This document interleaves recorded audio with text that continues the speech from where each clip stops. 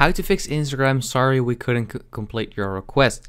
Now, if you get something like this, then that just means that, yeah, you might have just mistyped your password or your username, or that it just doesn't match. And if that's the case, then you simply just want to retype your complete username and your complete password, and hopefully then it will work. If not, then you can click on forgot password.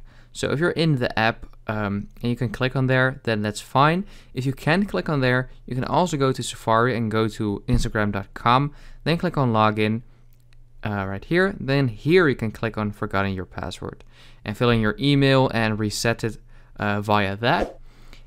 Once you've resetted your password and you still get that same error message, then what you can also do is go to the settings, go to general, then to iPhone storage, and once this loads up, you want to search for Instagram and click on there, and there you want to offload the app. And once you've done that, hopefully it will fix it then.